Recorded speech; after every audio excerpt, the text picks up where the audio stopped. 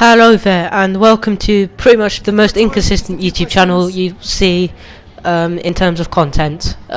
Sometimes there's a few videos here, but this is a special video, right? Because not only has so many people gone about FIFA career mode being broken, but it's broken in more ways than people say, right? Take a look at this interview I am with Plymouth Argyle. We controlled the game. We didn't control the game. We had 49% possession. There's no other answer to that really, otherwise I'd decrease with the squad morale. Right, nothing really to say here, time to focus on our next match. The game couldn't have gone differently, we won the match, what more do you want? Make these questions less generic, more specific, and more accurate, because that question doesn't really go there. Right, Hassani. I didn't even see Hassani on the pitch. Like, he was there, probably tackled my player like 3 times, and apparently he becomes the best player in the enemy team. What? Where is the logic in that? Thanks for speaking and to us. Thank you. I will not take any more questions. What manager says that at an interview? Now here I am negotiating a contract with one of these players of Plymouth Argyle, Connor Grant, alright? 24 years old, 66 rating, right? His current wage is 3.7k a week.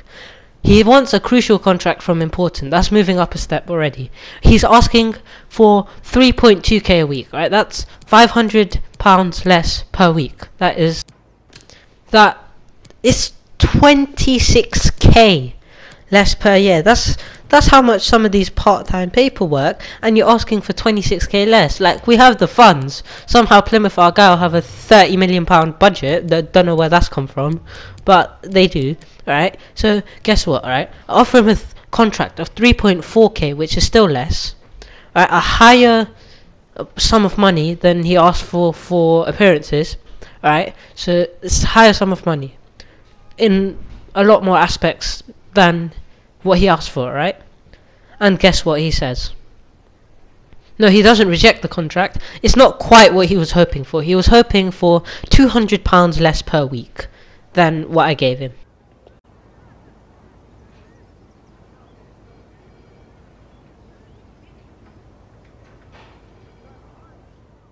Alright, and finally, we're here for Tafari Moore, another player of Plymouth, right? Cracking player. He's actually good for a bronze player on this game. So he's got 2.5k budget wage right now. Sorry, not budget, wage.